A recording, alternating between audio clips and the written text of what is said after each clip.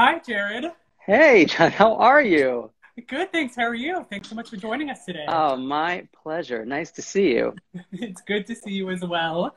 And thank you everyone who's tuning in live. If you have any questions for Jared, feel free to leave them in the question box, and we'll go through them as we go on. And first, for everyone tuning in, just a little introduction about Jared here. So Jarrod Spector was most recently on Broadway as Sonny Bono in the CHER Show. And he also originated the role of Barry Mann in Beautiful, the Carole King musical. And he played the role in the pre-Broadway tryout here in San Francisco as well. And Jarrod played Frankie Valli and Jersey Boys for a record 1,500 performances, including a year here in San Francisco on the second national tour. And he was most recently here in San Francisco at the Golden Gate Theater in Roman Holiday, the musical, in 2017. Right. And right. Tuning in can now watch him as George Murderer in A Killer Party, a murder mystery musical, which is now available for purchase. killerpartymusical.com/Broadway-SF. And yeah, thank you so much for joining us today. It's my pleasure. It's so funny to hear you say George Murderer so casually. It's just a normal character name, no problem. Right. So for how have you been for these couple of months during the pandemic? How has everything been with you? You know, I guess kind of like everyone else, it's hard. It's hard to be part of an industry that is completely shut down, and sort of shut down indefinitely now. Forgive me, my dog is here, so you might hear some noises that have nothing to do with me. So yeah, it's hard to be part of an industry that's completely shut down, and you know, even though certain shows say they may open or may not open at some point in 2021, it's like, you know, reality is who knows. And so that's, you know, that's tough. But my wife Kelly and I have we've tried to make, you know, the lemonade out of the lemons. I mean, as much as possible, and taken time to concentrate on things that maybe we otherwise wouldn't have time to, and study things we haven't necessarily given ourselves the windows in our lives to do. So we got to spend some time with friends, which is sort of odd, but also tied into A Killer Party, because we actually stayed with Laura Osnes and her husband Nate Johnson at their lake house for the first. We were happened to be there for a weekend, which turned into 108 days. So, so we actually got to spend time with friends for a lot of this, and make great food and play games and have fun for a while. So, I mean, in a lot of ways, we felt incredibly fortunate. And now we're back in New York, and it's, you know, sort of getting back to normal and understanding, you know, sort of this new reality, which again, everyone, I feel like when it started, we were like, well, this will only last but so long. And now, really, who knows? Right, it was like, see everyone in a couple of weeks, and here we are 6 months later. Right. I mean, I think that original shutdown for Broadway, you know, in early March was supposed to be for like 4 weeks or whatever it was. I mean, it was, you know, it was, of course we all knew that wasn't going to last, but I mean, man, yeah, it's crazy. And that's something that's so great about A Killer Party, is that people at home are able to watch their favorite Broadway actors do what they do best in a new format and something new. And I'm sure it was really great for you to be able to work with so many of your peers, and to work with Laura Osnes and just be creative during the pandemic, and just like finding a way to use your skills and to bring joy to people who are just at home.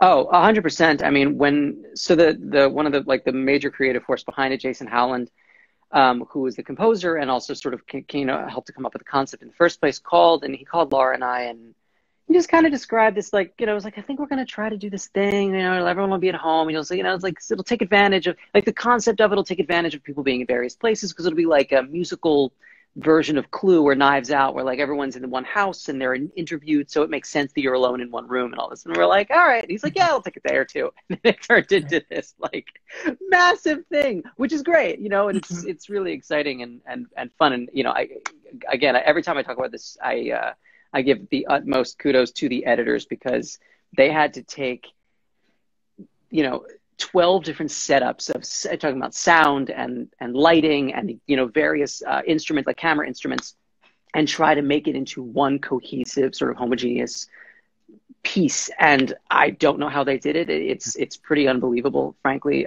Sound and both sound and the audio and the video is incredible. But yeah, I mean, it was it was a relief and also a little bit of like, oh, right, this is the thing that we do when we were asked to do it. And suddenly it had been months since we had done much other than, play some instruments around the house occasionally. Mm-hmm. Just suddenly be like, okay, we're going to go into a studio or like a little home studio and pre-record these things and then sing them and act and film and, and then suddenly do all the things that now actors have to do, which is way beyond our normal creative process, which has become amateur lighting designers and sound designers and cinematographers and editors, and it's all pretty crazy. But it's like sort of learning on the fly, and this is the reality now.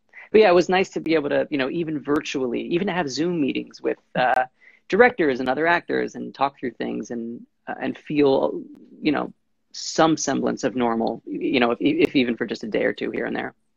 Sure, yeah. And could you tell people watching who haven't had a chance yet to see A Killer Party, a murder mystery musical, what it's all about? Yeah, so I mean, listen, it's super kitschy and fun, and the music is great, but the basic vibe is that there is a theater company on Lake Superior, and the artistic director writes a murder mystery musical and invites all of his normal cast members who also do other things in their life because they can't make their money just doing dinner theater. They invite him to it. He invites them all over to the house to introduce them to this new show that they're all going to put on. And then there is a murder that takes place. And then, of course, a detective is called in, and then everyone is quarantined to their own separate rooms so they can be interrogated one at a time. And that's sort of the general vibe. And then, of course, from there you get an idea of, who did it, who is, of course, all the intrigue of a normal murder mystery, but as slapstick and goofy as you could possibly want it to be. And also with lots of elements of the actual show within the show. Some of our cast members, or like some of the characters, like Alex Newell plays a character who is very much into the story and is using elements of the musical within the musical to try to figure out the mystery. And it's really funny and goofy and an 80-minute escape from, COVID-19. Right, exactly. I watched all the episodes as they came out weekly, and then I watched them all again yesterday, and it just had so much fun. It was it's a blast. And yeah, and you mentioned Alex Newell, and you have a bunch of other great talented cast members as well: Michael James Scott, Jackie Burns, Miguel Cervantes, Laura Ossis, Carolee Carmello, Jessica Keenan-Wynn, Drew Gehling, Jeremy Jordan, Christina Alabado, and yourself. It is just so much fun. And yeah, what a great cast. Have you worked with I know that you've worked with Drew Gehling in Jersey Boys and in Roman Holiday. Have you worked with any of the other cast members before? I worked with so I did Beautiful with Jessica Keenan-Wynn. She was the first replacement for Anika Larson on Broadway when I think Anika took her leave because she was pregnant, and Jessica came in. So I'm very close with Jessica. It was fun. I mean, again, like the only person I got to work in the same room was Laura, but because we happened to be quarantined in the same home at the same time. And Laura, I had done some workshops and concerts with before, and Jessica. But no, I think everyone else. I mean, I'm trying to like run through everyone off the top of my head. Of course, I've met everybody and I've spent time with them. But but of course, Drew is one of my closest friends. But as you mentioned, because we've been buds now since 2007. So when we met doing Jersey Boys in San Francisco. But the rest of them I've of course, friendly with or had contact with, but never actually worked with. So it's fun to, I mean, again, even just virtually to be to share the screen with. Right, and what was the rehearsal process like? I know that Mark Bruni, who directed you in Beautiful as well as Roman Holiday, he directed A Killer Party. And so so did you have Zoom meetings? Was it like FaceTime involved? How is it like putting together this piece where you have all the actors in all 12 different locations, and what was that process like? Yeah, I mean it's like, again, totally new reality. I mean, normally if especially theater, but forgetting even theater, even just film and television, you're on set with people who are telling you where to stand, and there's somebody lighting it, and there's someone shooting it, and here because it was impractical to have our creative team Zooming with us 24 hours a day. I mean, because everyone was sort of on their own and filming in their own time.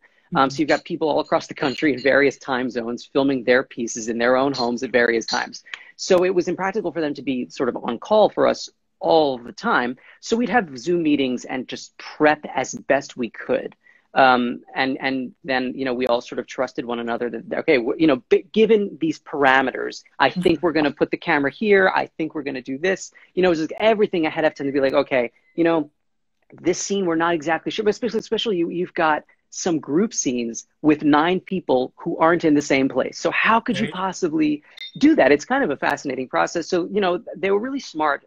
They gave us prep and they were like, okay, so go through this scene, say every line in multiple directions, multiple takes. So, you know, you would do every single line 9 different times, you know, a couple ways this way, a couple ways this way. So depending on who they wanted, because not every line was necessarily directed at the same person that it was, you know, originally in the script, or if it were, you know, it might just be that person might have in their minds actually moved across the room and now you're talking to, so it's like everything ahead of time, do like cover as much coverage as is humanly possible so that when the editors had this monumental task of putting it together, they had everything that they could possibly need to work with. That said, I'm sure that there were some missed things like, oh God, I wish they could have gone back and done X, Y, or Z, but you know, I think fortunately for the most part, as I watched it, you know, you have a lot of talented actors who were able to cobble together performances, even though they were most of the time talking to no one at all. And we had some, you know, some very technical direction, like everyone who was talking to Jessica Keenan Wynn, who you'll find out very quickly, I'm not spoiling anything, is the detective in this case. She looks at one side of the camera, so everyone who's talking to her look at the other side of the camera. So it's sort of basic things so that it looks like you're talking to each other. Then sometimes you really, you know, again, the editors did such a good job. You can get caught up in, you know, the suspension of disbelief. And yeah, they're in the same bathroom for sure. For sure, they're in the same, you know, I mean, it's so it was just a lot more advanced prep and storyboarding and planning so that when the time actually came to do it and they had to put it together, you know, because there just wasn't a lot of time for reshoots and there's just no way for even Mark, you know, I mean, everyone was thinking ahead as best they could and planning so well, but you know, it's impossible for Bruni to anticipate every single thing that could or could not go wrong. You know, it was a wild process. Great. We have a question from a fan from M. Glickman, and they ask, did you shoot your own scenes for A Killer Party? Or did you have help with the team? And how many different takes did an average scene take? Oh, good questions. So everyone did it on their own for the most part. I mean, some people have spouses or partners or people they were living with who could help them. I know like Michael James Scott has a very talented person living with him. So that's kind of not fair, but that's why his stuff looks so great. And it's especially in the first episode. So kicks us off and sets the bar impossibly high for everyone else. But like Laura and I did our scenes at home. We filmed one another. My wife Kelly filmed me and some of my stuff. We got Laura's husband is a professional photographer, so of course he was extremely helpful in filming some of our stuff, especially when we had to do scenes together and we couldn't possibly hold the camera for one another.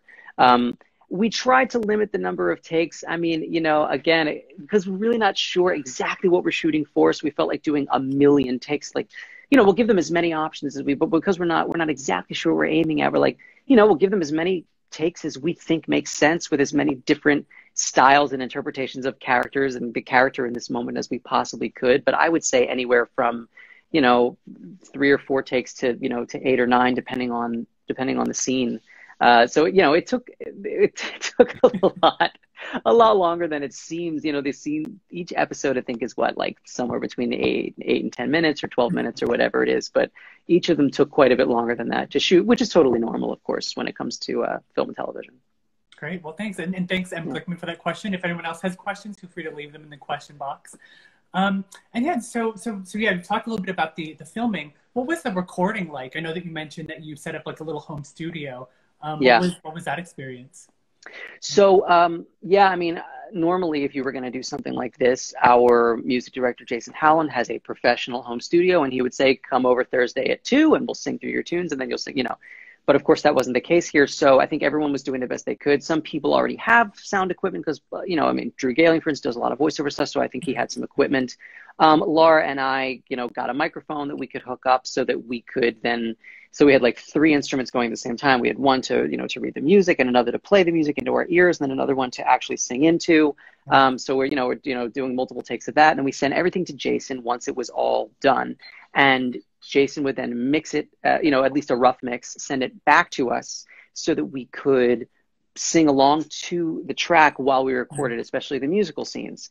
So anything musical is obviously pre-recorded. We were singing along live, but ultimately what you hear is tracked. So then we would do that, and then of course send him, and then all the dialogue was picked up live, and then we'd send everything again back to them, and then they would try to mix everything and make things again sound like they were of a piece, even though everyone was recording the different instruments. Some stuff was pre-recorded, other stuff was being picked up live from across the room, especially if it was, because we had our iPad set up where we were using cameras, but like picking up the sound with a microphone, like a space microphone. I mean, it's it was pretty nutty. Yeah.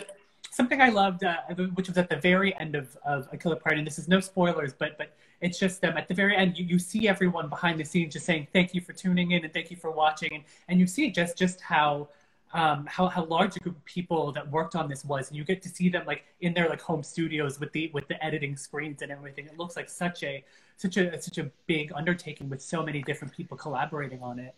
Oh yeah, I mean it's a massive team if you consider. First of all, so you have the number of actors, and that's what you see on screen. Then you have all of the writers and then all of the musicians, because Jason commissioned these are full live tracks that that all of these various musicians had to record in their home studio and then send to Jason, and everything would have to be mixed and mastered so that it sounds good. And then of course the editors, I can't even imagine. And then we had all of these young singers singing backup for which again, like, this is all stuff I didn't even know until I got to watch it. Oh, wow. Because all I do, I got the script, of course, so I knew what was going on. But Laura and I filmed our stuff, and then we sent it in, and we wait and see what happens. Then you see Alex Newell singing this essentially like this huge production number with dozens and dozens of backup of like chorus members singing behind him, and it's just so cool.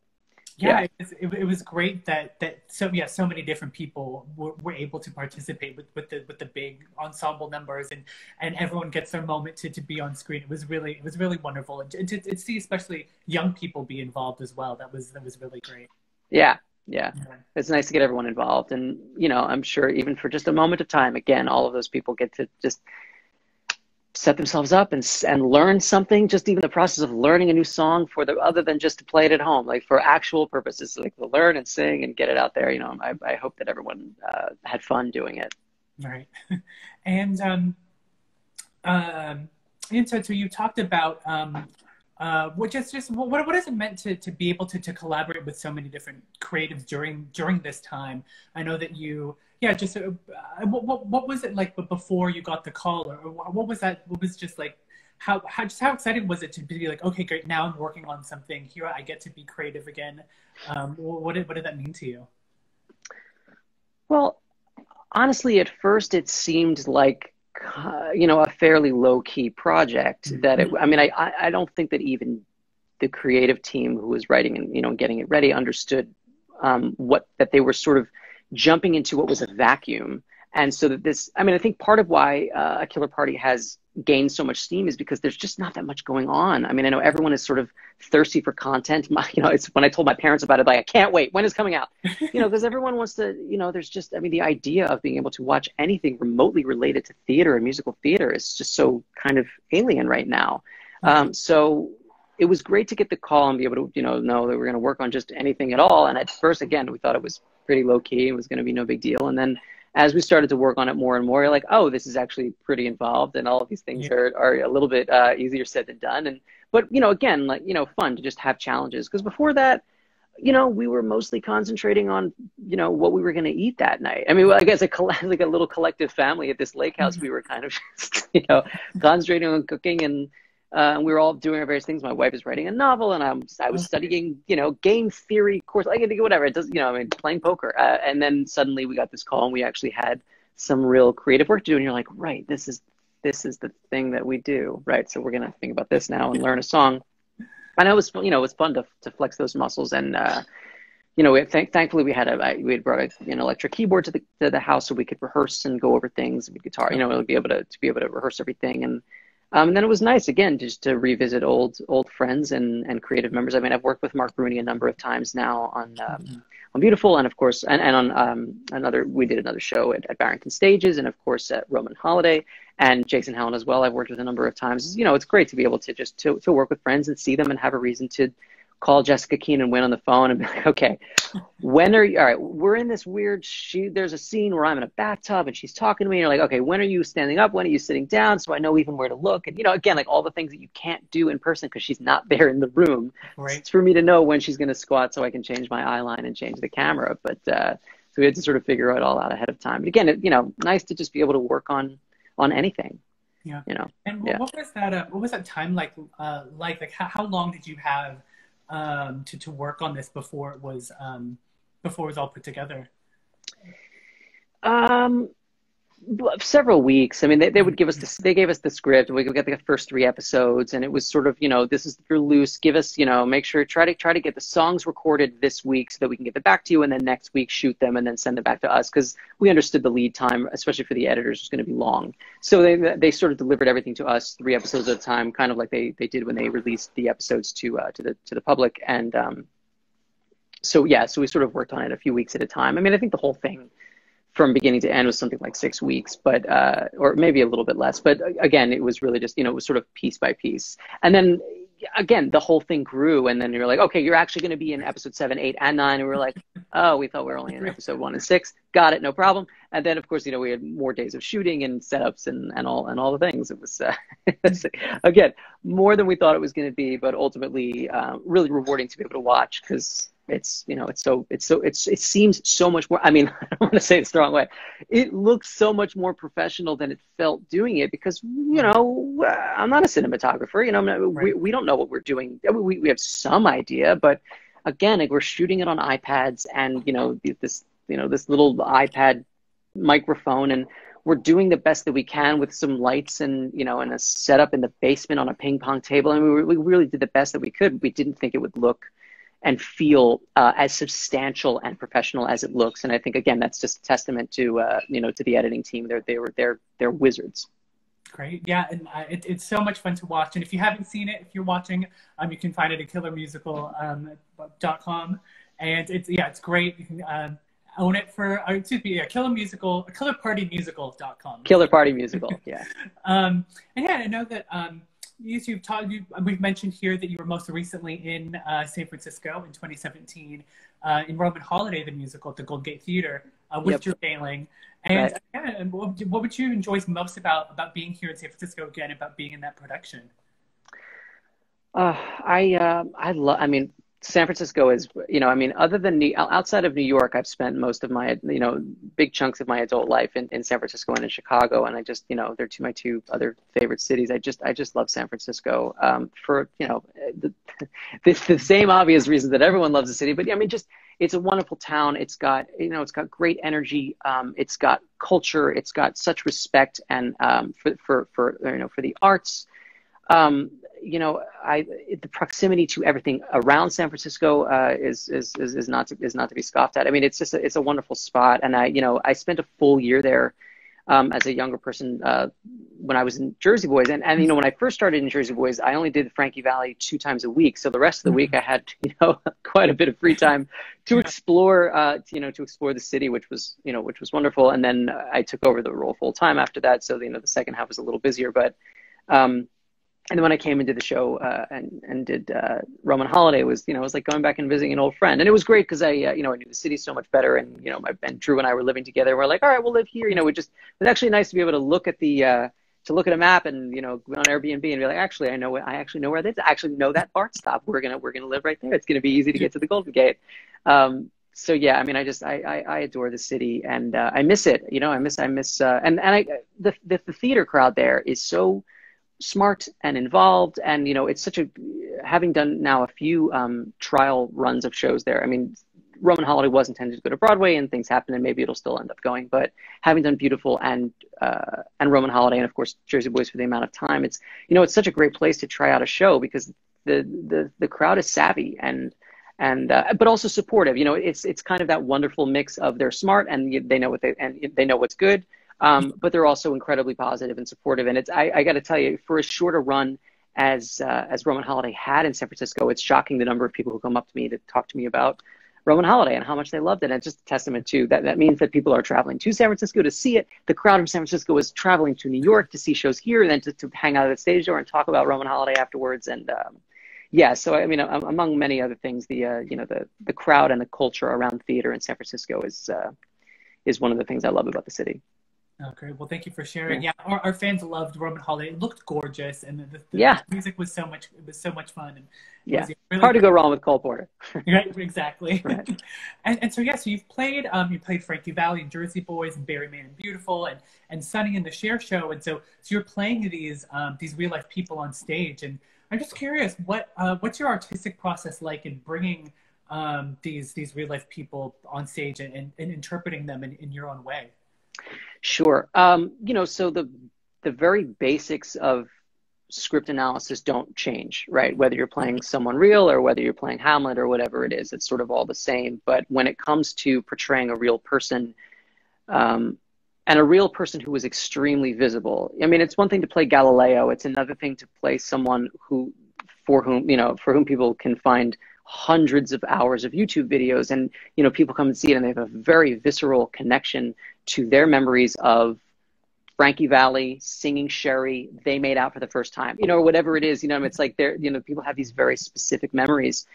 So, you know, there's obviously a different level of externals that have to be put on and that have to be authentic in order for the audience to suspend disbelief. And that's kind of you know, that's part of the job, is to disappear behind this character while also being true to the author's intention in the script, because everyone has their idea of what Frankie or especially, you know, Frankie and Sunny look like, sound like, etc., and what their, you know, their public personas were.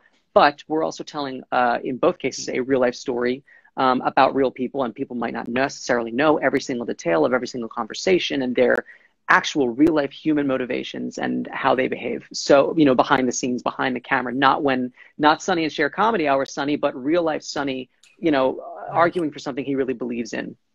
So, you know, it's kind of that combination of those two things, about honoring, you know, the author's intention and listening to your director, and then also doing the thing that I know that we know we have to do when you're playing this real life person, which is to bring them to life in an as authentic a way as possible, and to honor what makes them recognizable. So, you know, I mean, in all these cases, sort of finding the pillars of their physical and their physical presence, their, you know, their vocal presence, and bringing them to life in a way that's both authentic and sustainable. You know, I mean, Sunny's voice is tricky and it's hard to do 8 times a week, but, you know, you sort of, you know, keep playing around with it until it's there, and then you're like, Cher. And anyway, so yeah, so that's those are big parts of it, and finding the ways to do it over and over again, and you know, and bring it. So Frankie, you know, it's the voice, it's his very specific posture, you know, it's the accent, but also the attitude, and so everything about Frankie's got, you know, has to have. And then Sonny's very different, you know, sort of crotch forward, leaning back. He's got Last Southern California kind of a vibe, and, you know, you've got, so it's like you do all of this work ahead of time, watch endless videos, you know, put them in your ear and sing and speak along with them until it's hard to tell the difference between your voice and that voice. And then learn all the lines and put it on stage and hope that you can maintain all of those externals. You have to sort of keep them in your body until they're second nature, so that you can also then act and not have to be in your head and self-conscious about every single thing that you're doing. That it's just like all the external stuff is second nature, and you can actually just, you know, play the scene. Yeah, wow. Thank you for walking us through that. Like, yeah, it makes sense that it's such a layered performance that you want to make sure that you have those foundations before, as you said, before you can actually act and live that character. There are so many different things to make it relatable, as well as just have the character read on stage and have that vision of what an audience thinks that person is, but also the way that you're finding your way into the character. That's it. It sounds like it's such a complex experience.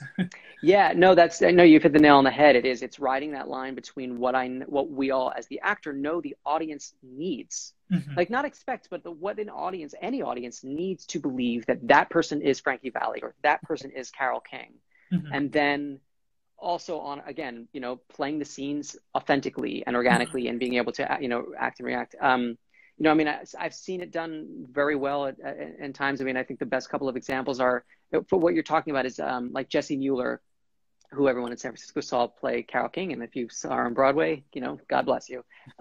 because it was such a masterful performance, and exact thing that you're saying, which is that she brought her authentic version of Carole. She brought enough of Carole's essence to the stage that everyone was able to suspend disbelief and believe that she was Carole King, even though if you listen to their voices side by side, it's not it's not a copy, it's not an imitation. It's just she found her way through Carole's vulnerability and the way that Carole is very raw. You know, Jesse brought all of that, so that you're able to be like, that's her, that's Carole, even though, you know, it's not, again, it's not a mirror image, and it wasn't supposed to be. It's supposed to be an authentic representation of this person's life on stage. And I think the other best I've ever seen is my wife played Liza Minnelli in the Fosse Verdon series. And, you know, she was, you know, anyone who watched that was like, that's her. That is her. That is, you know, she was unbelievable. You know, those are about the two best I've ever seen. Great. We have a comment from Joshua Merckx 36. I'd love you and Cher Show. And we actually have a comment from, this is from Elise Helgrim. And speaking of the Cher Show, what was your favorite bit from the Cher Show? Man. Well, what's fun about the Cher Show, I mean, first of all, there's so many bits, right? I mean, it's just because the show is sort of a variety show within a show. And the version of the show that we did in Chicago was, again, very different from the show that we did on Broadway. And we had multiple versions because I was in the Cher Show from the very first, you know, staged reading in January 2017. So like I did every single version of that show, and it changed so much. Some of my favorite stuff ultimately got cut, which is, you know, that's what happens. They cut your darlings. But I mean, I don't want this to sound cliche, but it's hard to not, you know, fall in love with that "I Got You, Babe" sequence, especially because as the actor, you get to go from them having, you know, them being very shy and being on Top of the Pops, which is a real thing, for the very first time on television in London. And for, you know, these two kind of shy, hippie looking, even though they weren't actually hippies and they never did drugs, it's these two sort of hippie looking kids singing this really sweet song that, you know, Sonny wrote and had Cher sing in the middle of the night, brought her down, you know, to the piano at 3 a.m. and had her sing along. And they sort of, you know, fell in love with this tune that he put together. And, you know, watching them grow over the course of that song, from this sort of little Top of the Pops and them being very shy to being sort of the Sonny and Cher that we all know and love, with this, you know, big explosive worldwide hit. I think it was, you know, it's really creative bit of staging. You know, it's the way that the music builds and the song is sort of, you know, this is so lovely and forever. You know, that was, I guess, my favorite part. And I got to, you know, work with my girl Michaela Diamond in it all, you know, every night. And we, you know, we really bonded and became really close friends over the course of that show. So, you know, getting to share that moment with her on stage was always special. That's great. And Matt Perry 2712 says, "The high note and I Got You, Babe. You're always around." Yeah, I know.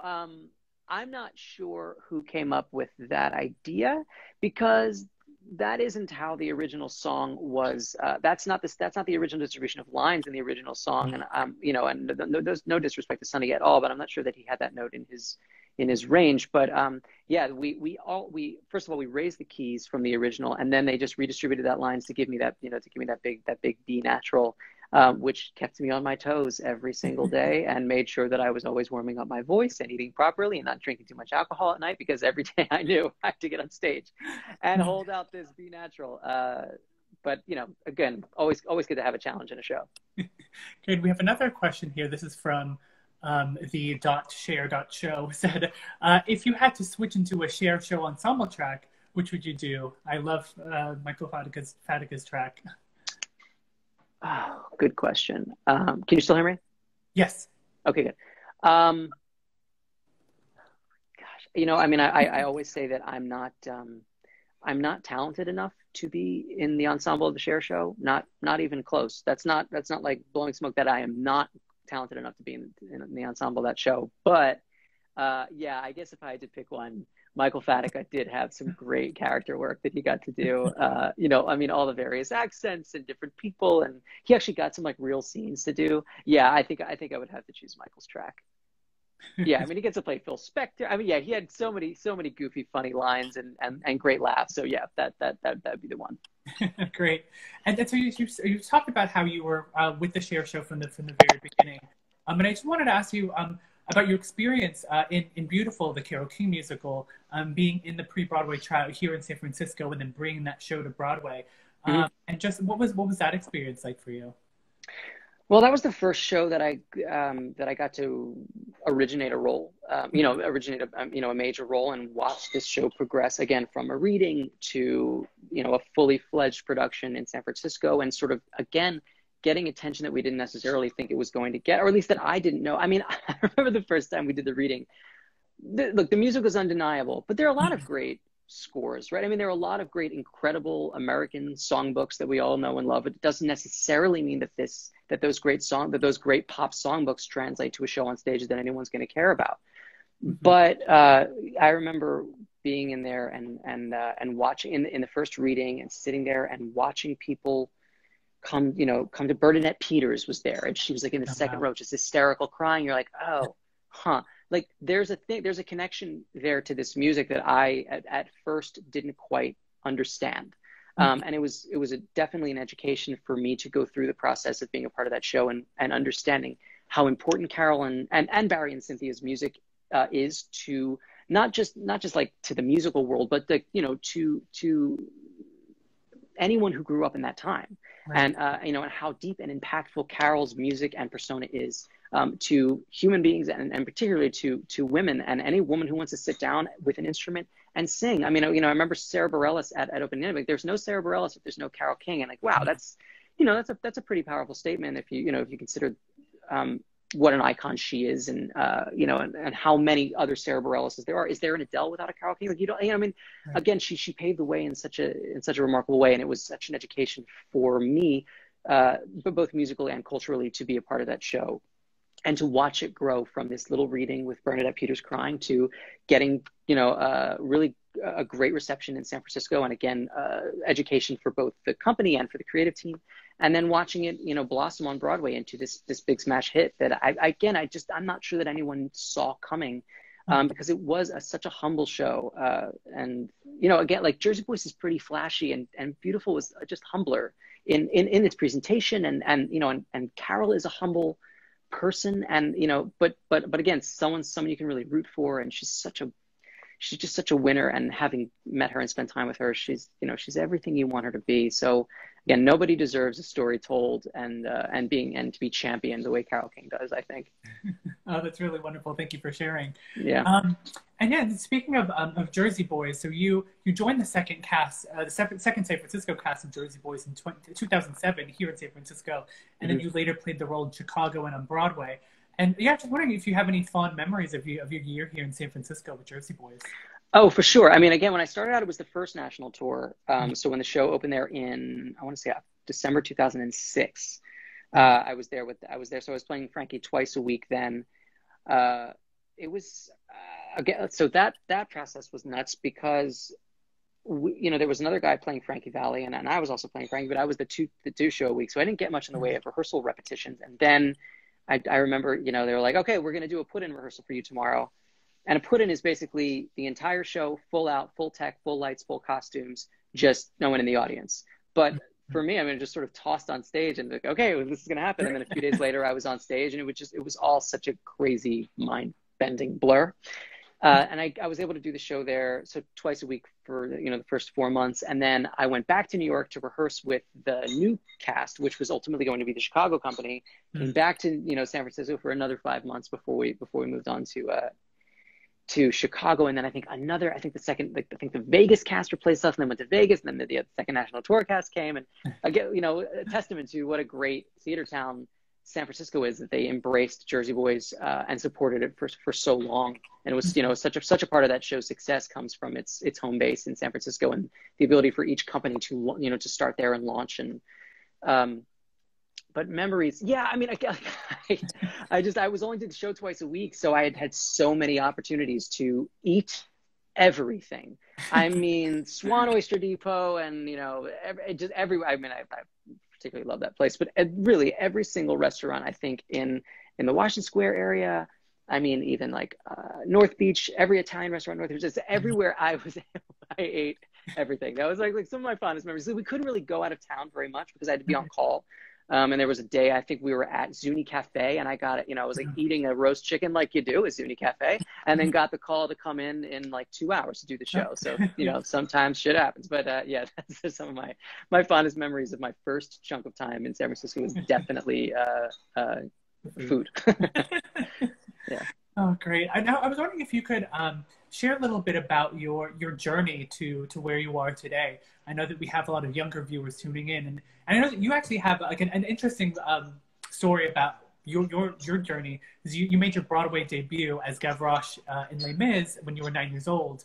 Yeah. And then you eventually went on to study economics at Princeton. And so what was that journey like? And then how did you end up back into theater and Broadway? Yeah. So, I mean, my parents had me on stage singing before I knew what that meant, right? Mm-hmm. So, I mean, I can barely remember my first time on stage. I was 3, I think.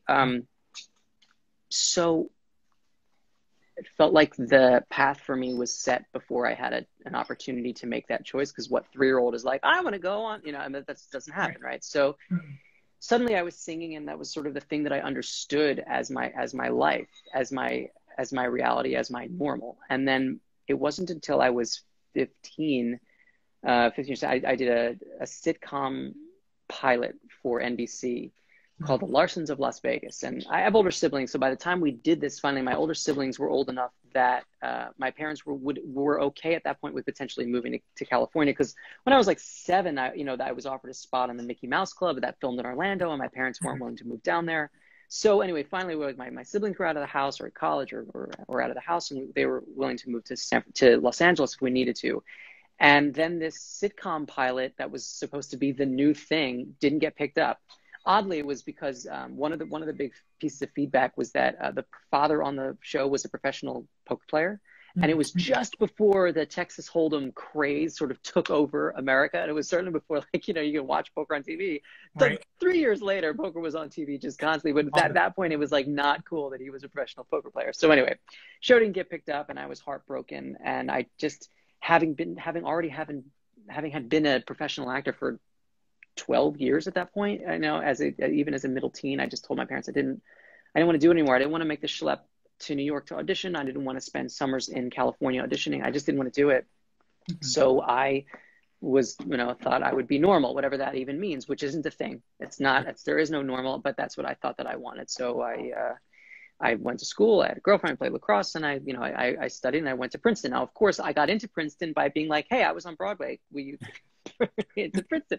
And then when I got there, I was studying economics, but I also poured all of my time into the Princeton Triangle Club, which is like this really old, incredible musical comedy group that's like student run. F. Scott Fitzgerald was in the Triangle Club. It's really cool. It's like Hasty Pudding at Harvard. It's that kind of a vibe. And I was pouring all my time into that, and really not, I mean, the first year I kind of did what I was supposed to do, but I really wasn't enjoying my classes. And I was sort of looking ahead toward a future that didn't interest me, that felt so disconnected from the person I had been my whole life. So despite the fact that I had quit and wanted to do this, but when I really had the opportunity to do it, I was deeply unhappy. I became completely depressed. I had to leave school after 2 years and move home and go on Prozac and the whole thing and try to figure out what just happened to me and who do I actually want to be, because I don't think I'd ever asked myself that question. I think I had just always done what I thought I was supposed to do, or I thought was the right thing. And so after a year at home, I moved to New York, a city I had always hated. Even when I was on Broadway, it was loud and smelly and obnoxious and scary, and all of the things that I hated about it as a kid, I really loved. When I moved there as a 21-year-old, and I moved with a couple of friends for the summer, and I was hooked. That was it. So I moved back to the city by myself and lived in a studio apartment on the East Side for a year and took classes and got back into acting. And before I knew it, I was full-time enrolled in the Atlantic Theater Company, which is I spent like 2.5 years, like this really intense conservatory. And by the time I was done, like, there's no musical theater at the Atlantic. I mean, it's not that they're not supportive of musical theater, but it is a straight acting school. And by the time I got out, I was like, okay, so I'm going to spend my life. I'm going to do Chekhov, Shakespeare, Ibsen, Shaw, Beckett. Like, that's it. I'm not going to do any. And then I was playing Hamlet in their downtown theater when I got the call to audition for Frankie Valli. And so now I'm doing these soliloquies at night and learning, hey, fuck you, during the day, and then suddenly playing Frankie Valli when I really hadn't thought much about singing in years. I mean, I always sang because it was, the thing I grew up doing, but suddenly I was singing the highest falsetto of my entire life and started this 6-year journey of just, killing myself every day to keep my voice in shape. So I don't know what one learns from that, what anyone else learns, because I think everyone's story is unique, and everyone I talk to about how they ended up where they are, friends and colleagues, how they get to where they are now is their own. I would say that, the life is really hard, even when you're successful. So anyone who's watching, and if you're, you want to be an actor, just be ready for it. And now, I don't know what the hell's going on, and what theater or film and television is going to look like now. So, and I don't think does anybody really know. I mean, what is the new normal? So it was hard before. I'm sure it's going to be as hard, if not harder, after this. Hopefully everything returns full bore within the next 12 months. But in the meantime, it's a taxing emotional journey. And I would say that the most important things are to have a really strong bedrock around you, have, a foundation of friends and family, the thing that you can rely on when you're having hard times, because the business is relentless. And to be prepared for endless rejection. Do not, I think it's critical that you not base your self-worth on what a casting director thinks of you, what a director thinks of you, what a reviewer in some paper, and, because half the time those are people you wouldn't even be friends with. So ultimately, does it matter?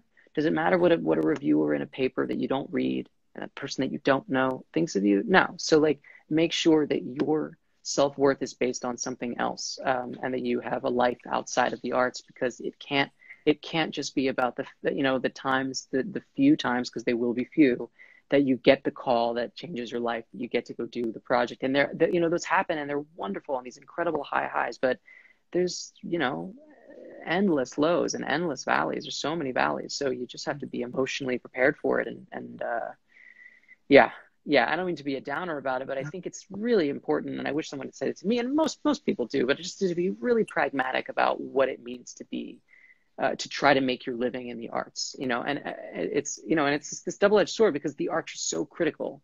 It's what makes a society great is its art. And yet to be an artist can be so, especially the business side of it, can be so demoralizing at times. So you just have to have your emotional armor, and have great people around you, and support one another, and try not to engage in jealousy, and, all of that. And to do it because you really want to. Again, I don't know if you take anything from my stories, I did it as a kid because my parents told me I should. I'm not saying that's good or bad necessarily. I when I get on stage, I'm not nervous because my parents had me on stage when I was 3. That's certainly one of the benefits. But then it certainly felt better as an adult to be like, actually, this is the thing that I want to do.